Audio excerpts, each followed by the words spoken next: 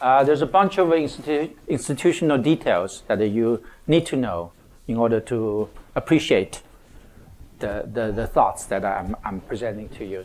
So I will go relatively slowly in these institutional backgrounds. By the way, that I'm going to plan to spend at least 10 minutes on draw the connection between what's happening in the past 10 years on China, linking back to like what happened, what was going on about 150 years ago at here, in a way that they're very close. All right, so this is really my motivation. I started this project around 2013 when there's a Kellogg China conference invited me to kind of give some broader assessment of Chinese growth, etc. Then I asked I did it myself actually.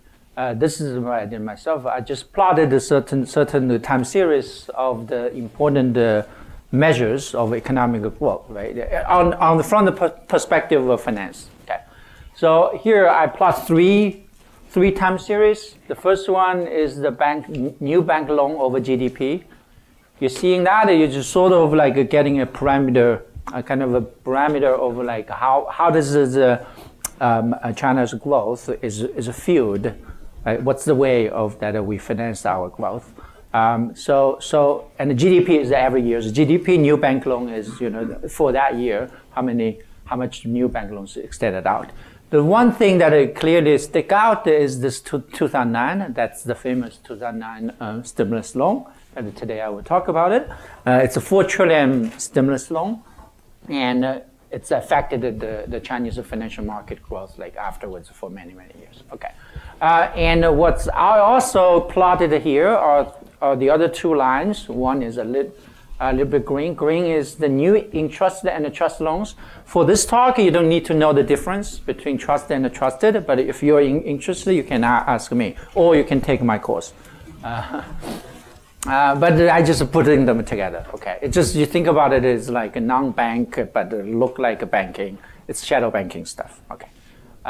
Putting together and then divide by GDP again, you see that there was some even before 2009 when you were a kid. I guess when I was a kid, so around like early 90s, I know the existence of trust in China.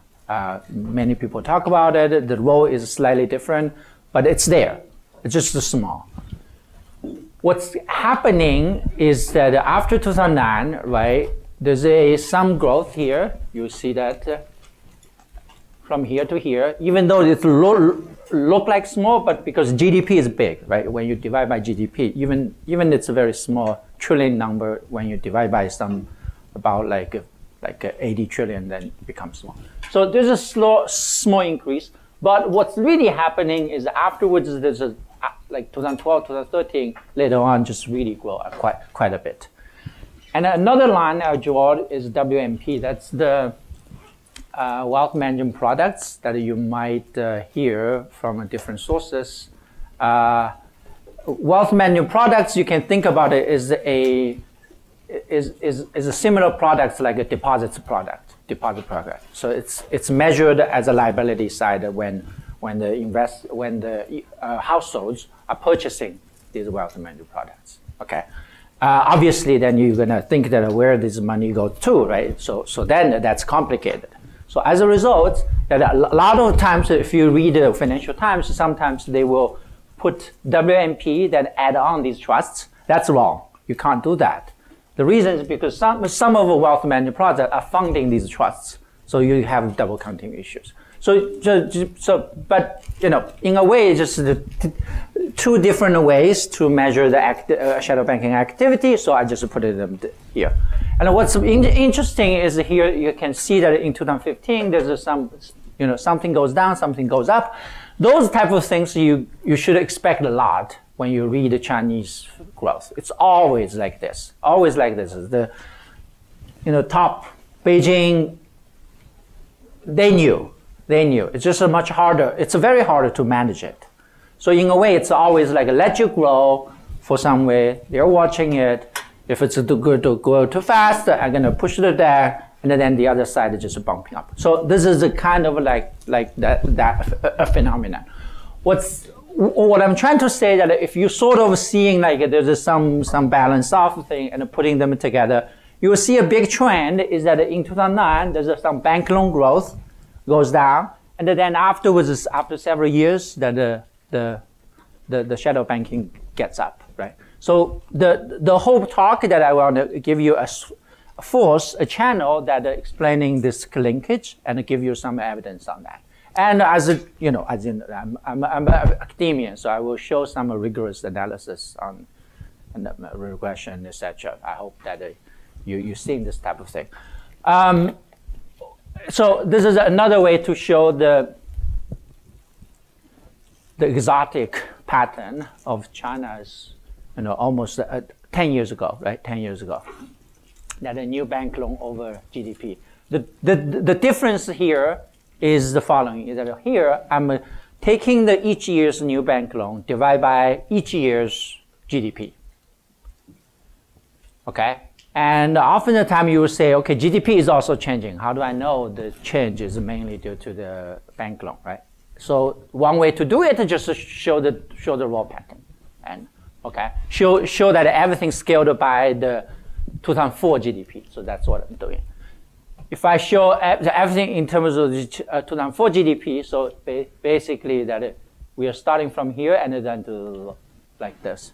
So you can see that in 2009 there's a kind of drop, but you cannot see it at all. Why? Because it just grow 10%. When you convert it to level, look like it grow 15%. Even though 15 to 20, 10 to 15 is like a very big drop, but it's not. It's still growing, right? Just there's some, and then you see the new bank loan. So this is basically saying that there's a bump, and later on you're going to see something out. Okay. So this is another perspective that you want to see. It's the U.S.-China bond market's growth in the past 10 years again.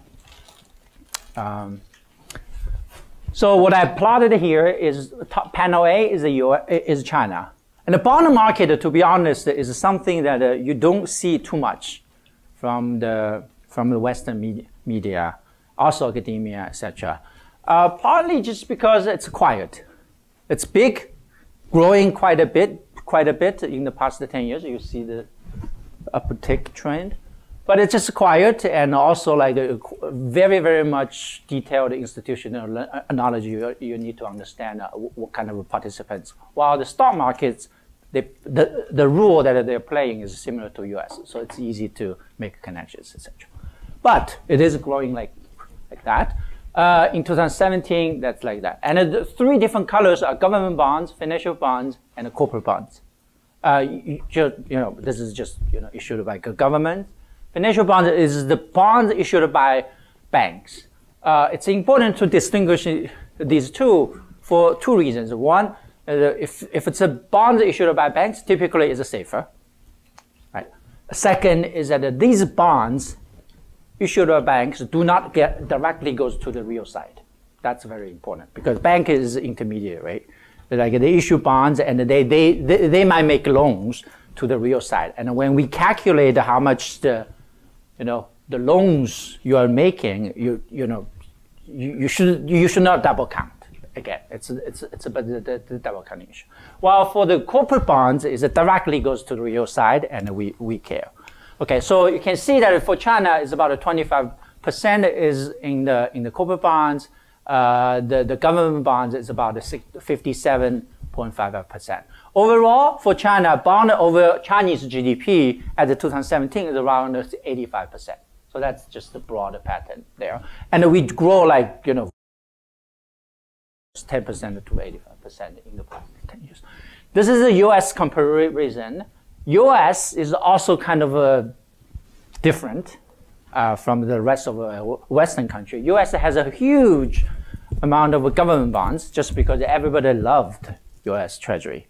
It's international safe assets, etc. There's some reason for that. That's why it's about 64% of the U.S. bonds over an entire thing. But in terms of the fraction of other things, it's very similar.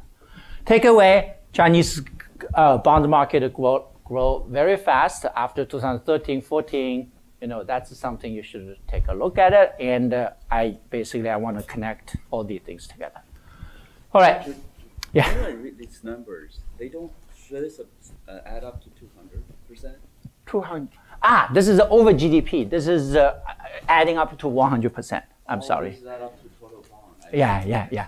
This is basically, I should have just a 2, which means that, bonds over GDP is about a 2. Yeah. So Chinese bond market is still a lot smaller. A lot smaller, yes. A lot smaller. Yeah. Relative to, relative. Yes?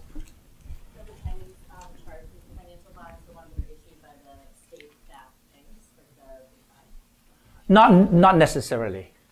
Or the entire banking sector, including security firms. So security firms are quite profitable. If you have friends working at the security firms, they're earning big money. They are very sensitive to this market condition, obviously. But it is when I was at college, around 98 and 99, we were kind of get a good luck in the sense that some good security firms get established, so we were able to joining them as a first batch of employers. Of course, I didn't. Then after 10 years, it's a pretty mature, pretty professional organizations. Okay, so summary. So what I want to show you quickly that you will see that the force is again. I want to understand why do shadow banking activity and the bond market in China start rampant growth around 2012, 2013. There's a time lag I want to explain. Okay, I want to say it's a hangover effect of 2009 stimulus time series. So I'm going to show you some time series and cross-section evidence on this. If you can read Chinese, you know what I'm talking about here. If you seeing some other journal articles, they sometimes translate it as this, but I call it the municipal corporate bonds for the reason that I will explain to you. It's half municipal, half corporate, and that's because of some institutional background that I need to explain. All right, it's really the presentation is drawn on 2 papers. There's one of this paper, so you can see the title is similar. Then the second paper is on explaining the details of the bond market and interbank market. This is a handbook. So if you are interested, or if you're getting a job that are remotely related or tightly related to this market, you definitely should take a look at it. I was explaining the history, where it's coming from, the details, etc. And who are the regulators, etc. All right. So let me explain the 4 trillion stimulus a bit. 4 trillion stimulus plan. It's called it's basically, this is the translation of Chinese. That's right after the crisis. So the fourth quarter, the third quarter of the export goes down quite a bit. For China, export to U.S. and then for the obvious reasons. Then what I want to emphasize here is just almost after a month or 2 months that we rolled out this plan. While for the United States, the ARRA, so that's a stimulus plan. It's a very different nature of a stimulus plan at a similar amount. But because of the sizes are different, it's quite relatively smaller. It's rolled out almost mid-2009. So think about the 6-month time lag of the China's reaction to the U.S. reaction. Okay, it's mainly on infrastructure. How was it implemented finances? So there's a bunch of papers try to study those type of things on the asset side, like how do they do infrastructure, efficiency, blah, blah, blah, is crowding out the private investment. All these are very, very interesting questions. As a finance professor, I just intrinsically interested in the financial market growth. I was hoping that the financial market can grow faster, although that I think they already did a very big pace, good pace, but just because I'm interested in that, so I will look at the liability side. Okay, so how does it implement the finance? Mostly through the local government. So this is the implementation is through local governments. So these 4 trillion stimulus plan, etc., is just through the local government. They are able to decide how do they spend the money. 1 trillion from Beijing, the rest is through LGFV, mostly in the form of bank loans. 90% is a commercial bank, and the other 10% is about a policy bank loans. So if you don't know much about this thing, good, fine. You know, let me just having a picture showing you the diagram showing you where the money flow goes on. Okay, so what's really going on is the local governments are responsible for the 4 trillion stimulus plan. And by the way, that when I say responsible, Beijing or announcement, all these things, it's far more complicated than just one guy making the move. Okay, it's a big country at that time that Wen Jiabao and Hu Jintao, who went and when that government, central government, is in a retrospective way is famous for its kind of a little bit weak in the sense that they can't order everything from Beijing. So there's a lot of articles about that.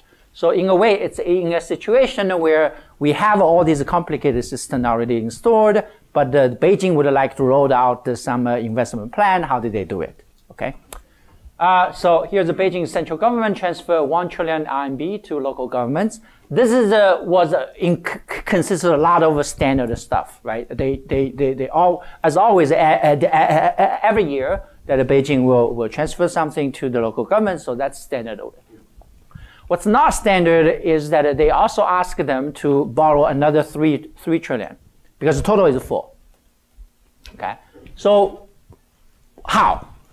Usually is commercial banks. Why? Because in China that still, even though you heard a lot of financial growth, etc., banking is still the dominant one. If you look at some metrics, etc., almost every big money is coming from banks. It's just very hard to change. Beijing would like to change it in a much faster way. It's hard. It's hard. So they would think that it's just coming from commercial banking system. Oh, no, if you want to ask, okay, commercial banking, where does the ultimately money coming from? Obviously, it's from household deposits, but that's not the focus of the people. However, there's a 1994 budget law that very importantly shaped the entire growth path of China. Also the game played between the central government and the local government said that local government cannot directly borrow. Obviously, that's in response to some very bad things that happened before 1994, but I don't want to get into that. The fact is that after 1994, Zhu Rongji is the one responsible for that, saying that you cannot direct borrow. Okay. As a result, that the common practice is the following. It's like Beijing know it, and it's just common practice, and they just watch it to see what will happen. Okay. So typically, what will happen is a local government going to set up some local government financing vehicle. Those are not local governments. Those are local SOEs. We call it local SOE. So there's some central SOE, right? You heard about it. There's something called a local SOE. Basically, the SOEs owned a majority by the local government. So that's and they count it as a corporation. If they do investment but they borrow, it's corporate debt. It's corporate debt. Okay. Okay, so how does this LGFV finance? Typically, is the following: is that the local government, as an equity holder, they're injecting land. This is their free resource, and to be honest, that's their only resource. But it's pretty good anyway. So they're injecting piece of land, right? Just put it in land. This is my land, but then I put it I meant like a local government. Just put it into the LGFV. And then LGFV using this land to borrow as a collateral from the banks. So in total, it's about 2.7. As I said, that it's 90% of the 3 trillion. And then the rest is coming from some policy banks, but it's kind of small. So in a way, that's basically that we have something going on here, that these loans is about a 3 to 5 year maturity. And then my story is just telling you that what happens after 3, 5 years later. Right? These mature, and you need to refinance, and how do you do it? So in 2010, China reverted back to its normal policy, credit policy rule. You can see from here, it's very clear. In 2010, actually, they already kind of realized this problem, and then here.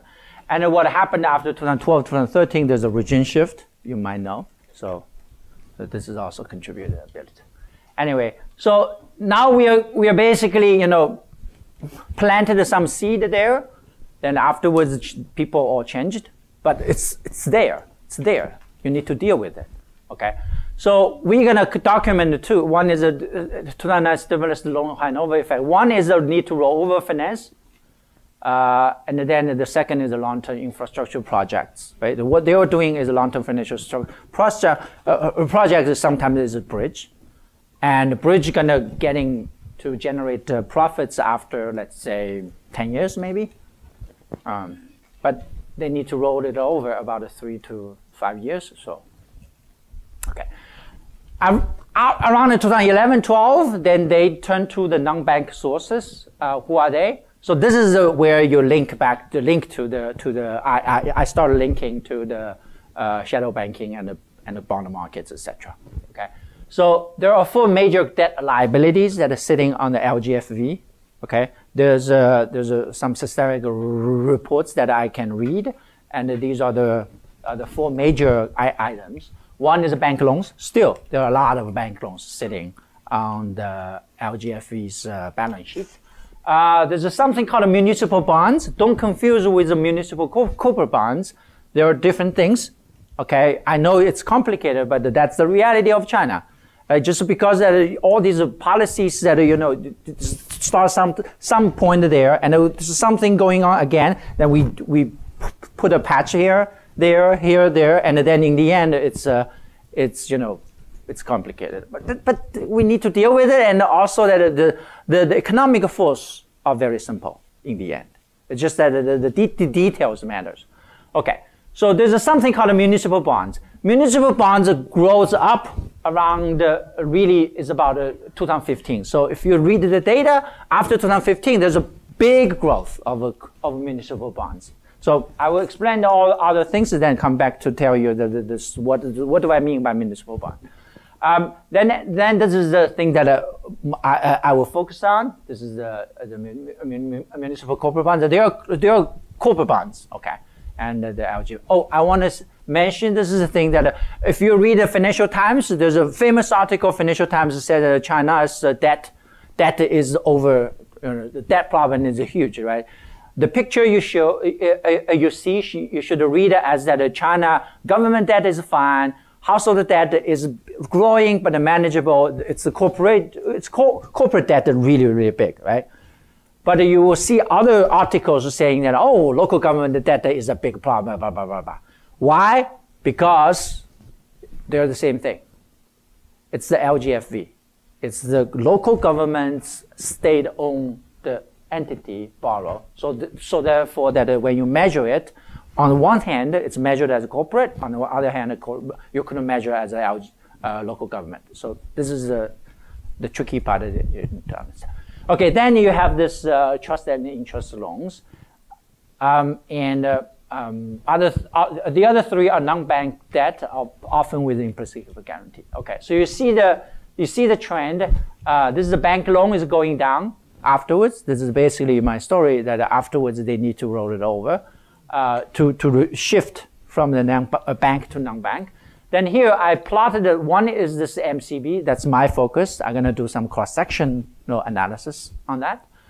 The green one is basically the MCB plus trust and plus muni bonds. The big uptick here is mainly because of the muni bonds. Okay. So what's the muni bonds? The muni bonds basically look like U.S. muni bonds, you might think about. Okay, but much safer, to be honest. Why? Because Chinese muni bonds are really literally, backed by central central government, because all these muni bonds budget need to be approved at Beijing. Okay, so that's a different level of safetiness. Now, why it's 2015? And what's the purpose of this reform getting out? Is because in 2014, many regulators and also Beijing realized this is something that we need to address it, which means that, the local government financing vehicle have trouble in rolling over. They go to the market participants sort of seeing like maybe this is a government, maybe it's not, who knows? And that's uncertainty not good for the growth of a financial market. Beijing said that, okay, fine, starting from now, I'm gonna start to replace some of the maturing debt that are issued by local governments through this muni bonds. Basically, Beijing said, I know there's a bunch of stuff going on there, and it's issued by someone that actually I not necessarily trust. Okay, but they use my name to issue it. That's why the price is high, spread is low. Beijing said that, okay, enough is enough. Let me just take a step, saying that, okay, let me look at your books, figure out who's good, who's bad. Only these good guys, I will say that your bonds, your debt, when you get mature in 2015, I will replace these bonds by my debt. So that's like a bailout, kind of a bailout, but it's far from bailout. It's basically replacement of the uncertain bonds by the certain bonds. Okay, so that's the background of that, but that's not important to understand the paper of this paper. So I will just go for that. Okay, this is another picture on the MCB. It's just going like that. It's basically my story there. Okay, so I'm going to present three pictures on the core empirical evidence. Okay, so in order to show you that this is my story, right? The time series is typically we will say it's motivating. We will never say that it's a done deal. Like we will say, okay, who knows? All these things. So typically when do the, a little bit more serious research, you will say, let's try to look at other implications, especially cross-section.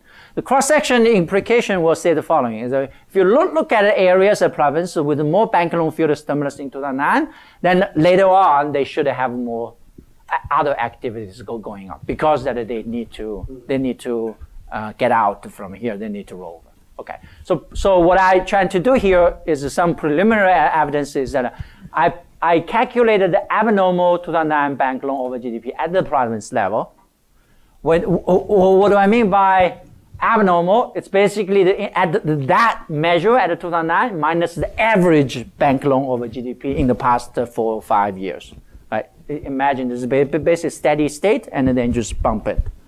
And then I calculated abnormal later MCB issuance for over that, right? And then you do the plot for every year, okay? And that's the scatter plot evidence that I'm showing you. Basically, if you are the province, here's some province that you're Tianjin, you might have heard about them, and all the things that. If you are the province at the 2009, you have a this is abnormal. Sorry, I just didn't put the abnormal there. Abnormal new bank loan is higher than the later years. Indeed, that you are the one that you have to roll over a lot. This slide is for someone who gets trained a little bit in serious economic tricks. Basically what I do is putting all these things into a regression. What's the benefit of a regression? Then the regression will tells you more about the statistical, significance, and you can control a lot of other things. So the way I do is basically I take the MCB, that's the bond, that's what I'm looking at, Municipal Corporate Bonds. I is the province, T is the time, so every year, okay? So it's a big panel data, okay? Then I regress on a bunch of stuff. What do I regress? First, I have a province fixed effect. Some provinces, they just love the MCB, so that's fine, right? Then I have a time fixed effect, so that's good. And then a bunch of, what's key here is basically is the shock at the 2009. That's the bank loan abnormal over GDP for that particular province, and then say that, okay, here's a shock in 2009, right? And I would expect some reactions from the left-hand side to that shock. But what's more importantly, I want to see the over time. You see the beta tau, one like indicator of tau, that's just after the 2009. Is this the shock initially happening in 2009? Have a huge explanatory power for the later evolution of the MCBs. Right? That's basically the econometrics that I'm playing around. You can run these regression, and what you should see is the following: is that we have a 2004 to 2015. Okay, what you should see that a shock is happening here. That should not explain anything here. No. Because, you know, who knows? At that time, in 2004, has not happened yet. It's kind of a surprise to us, to be honest. Around the 2009, this is the 2009, you should have a little bit of a reaction because that, you know, it's one of the financing method. However, the main point of this paper is saying that afterwards there should be like this, which means that at 2012 or 2014, that the explanatory power, this beta should look like, I'm plotting beta, okay? The beta is the explanatory power or the sensitivity of the future MCB on the bank loan should be much bigger when the province gets to the time that you want to refinance it. Okay, okay, so that's the result, and you see that that's basically what you see, what you observe. So as I said, we fixed it 2009, in 2009. There's a little bit over there, but the bigger part is just in the later years. Okay, I didn't explain too much about that. There's still some endogeneity concern. You know, if you were kind of heard about those words. So I have some instrument variable. Instrument variable is when a provincial governor is in late term. What I really want to get is basically the saying that suppose there's some force somehow randomly put one province at that time doing a lot of bank loans for some exogenous reason, right? Then if I see later on that indeed you have more MCB assurance, that's more assurance. Otherwise, you're always asking yourself, what explains the initial change? Maybe it's correlated with the future, right? This is the standard way. What I did here is the late term, which means that if that at that time of 2009, the provincial governor at that point is in its year that let's say third year or fourth year, which means that that governor already pretty much familiar with the economic environment, etc. And they should be much easier to implement whatever the Beijing law. This is the first. First logic. The second logic is saying that when they get to the second, after 2 years or 3 years, the chance of their getting promoted is much higher. Therefore, they have more incentive to follow whatever the Beijing's law. Okay, and this is like commonly documented in the literature. What we are doing here is just using that fact as the instrument. Okay, so this is what you see from the instrument. So it's basically just this is the most concrete and convincing evidence from. The other thing that you know, we also did something which is interesting is that not only I have the total of MCB, I also have different purposes of MCB. That's a little bit more direct if you look at the time series. So here's what's going on. This is also linked to the final point I want to say, is that a financial market is a luxury goods to the country, to be honest. The US is so good. I really admire it. I was hoping, as a finance major, that I was hoping China could do it. We're slowly growing to do it. Here's one why this is a good thing. That if you have a bond, you want to issue a bond, you need to issue a prospectus. Right? It's a publicly traded security that you need to tell us what it is, right? So every MCB that is issued by these LGFVs, they will issue a prospectus, and therefore we can read. They tell us what they do, okay? I did classify them into 3 categories. One is the new MCB to repay. So they indeed tell the investor saying that I'm issuing this MCB to repay my maturing bank loans. Okay. The second component is they say that, oh, I want to do some investment. The third is like other, which means that I want to do some like making up some working capital, etc. Okay. So you see the time series plot is that the investment is bumpy like this, but the new MCB repay is growing like crazy after 2012, 2013, 2014. But take a grain of salt of these evidence is that it's self-reporting. So I talked to all these industry people, etc. That it's very, just I do not know how much that I should trust them. But in a way that it seems like before 2014, around that time, it's okay just because that even the Beijing, right? Even Beijing is recognized as a problem. There's some way to deal with it. So why don't we just tell the truth? All right. So this is another estimation result. I could do the repay, could do the investment on the same issue, same thing. So that's another good thing.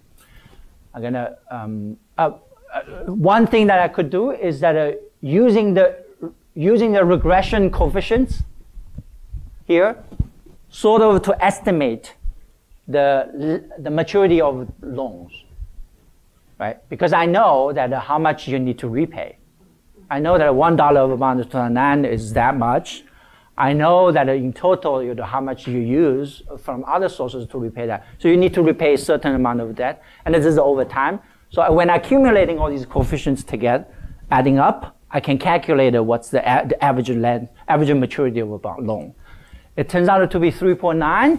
So 3.9, it's consistent with the other sources. There's a bunch of sources to report these type of numbers. Unfortunately, I do not know the individual loan data. If I would know, I don't need to do this. Okay, here is the investment side. So indeed, it's helping the investment, but it's pretty noisy. So I don't know how much that I can take that. Here's a link to the shadow banking. So you see that over years. So now I try to tell you that there's a link between the rolling over the MCB and the shadow banking. So this is the local government non-bank debt over the shadow banking. More and more become higher and higher. Okay. So in a way, shadow banking problem is a local government debt problem. Okay. I'm gonna skip that. This is something that, it's important institutional details. That a lot of people will say, okay, in United States, we never count bonds as a shadow banking. Never. You shouldn't. Exactly because the financial market is supposed to be transparent, right? All these things. In China, it is. Like, it's also that when you issue the bond, it's pretty transparent. The difference is that who is investing it?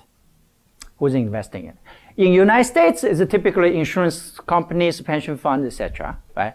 In China, insurance company also investing in it, but for a while, it's mainly the wealth management products that initially I was explaining to you. The wealth management products issued by the banks, and then they just get to the financial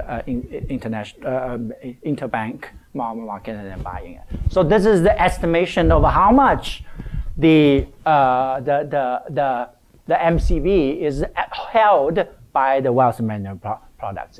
Around December 2016 is about 62%. And this is, I'm sure it's underestimated just because there's a lot of wealth management products investment I cannot, they do not report it. In no way I can know that. Okay, good.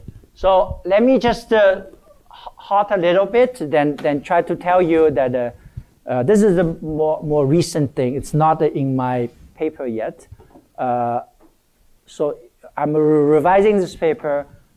During the revision, I was pushed to read a lot of history of the U.S. banks, which I did not know at all. I mean, I was trained at the. I was a Tsinghua graduate. It's after almost. I went to college in 95. At that time, the financial market has not established yet, but sort of there, right? So didn't know too much. And then when I got to the US, all we learned is what happened after the World War II. Right? I always thought that the Fed, the central bank is always there, never being a situation where we don't have the central bank. That's not true. So I want to tell you that China's shadow banking today, sorry that I have them, has striking similarity with the US history. So especially the national banking era. So what's the start? How many people heard about the national banking era in this audience? You guys are similar then. Same as me, okay. Okay. I know a lot of Chinese history, to be honest. So you should know Chinese history way longer than here, come on. So in the 1963 to 1912, it's called a national banking era. At that time, there's no central bank, okay? There's no central bank. It started with the passage of a National Banking Act. This is 1864, sorry, 1860, which ended the so-called free banking era. So what happened before this 1863 is even more wild. Okay, everybody can establish a bank and then just compete, because at that time we here believe that it's a competitive banking. You know, everything should be competitive. Everything should be free. Okay, but then realize that it's not good. You shouldn't do that. Then they passages the National Banking Era Act. The passage of that act basically says that okay, bank has to be regulated. You couldn't, establish a bank. So you get some so-called seigniorage benefit, right? You can issue more money. But you need to subject to the heavy, tight regulation. So that's the national banks. And around that national banking era, because its design has its flaw, there's no central bank mainly, and there's other design flaws. There's a frequent banking panics. So almost like once every 10 years. Okay, and then the last one is a 1907 panic, triggered by a run on trust companies. Trust companies, which says that like in the old time, there's a lot of trust companies adding this land, just like what happened now in China, which led to Fed as a central bank in the United States. Fed is established in 1913. Okay. The economic background of a national banking era is basically there's a huge amount of industrial revolution in the Northeast to the settlement of the West. So there's a, right? I do not know that much about the U.S. history. It's just, and there's some war going on here, whatever. The settlement of the West, so there's a lot of stuff you need to be done during the process from the midway. Chicago considered as West at that time, but we need to go there. So therefore, you need a lot of railroad construction in U.S. and which is like infrastructure in China today. There's a new industry craving for financing, but the national banks cannot. Why? Exactly because of the act. The passage of the law, passage of the National Banking Act is saying that, look, whatever happened previously on free banking era is not good. We need to establish some banking system which is called a real bill doctrine, which says that I typically only finance if you have a working capital type of thing. Right? You're the merchant, you're the barter, just do standard stuff. Don't do crazy stuff. And that heavily regulated. However, there's an industry really needs financing, railroad. That's not a barter. That's not a exchange. All these. It's just not standard stuff. As a result, that all these Western states start to do those so-called regulatory arbitrage or regulatory competition, whatever you call it. Basically saying that there's something unmet demand. Let me create something to meet that. So this is the states in the West started imposing less restrictive regulations. That's so-called state banks. So if you read a bunch of these type of things, you will see something very weird, which not in China, is that you have a state-chartered banks and a federal chartered banks, which I never understood why you do this. Right? Obviously, this is because of that.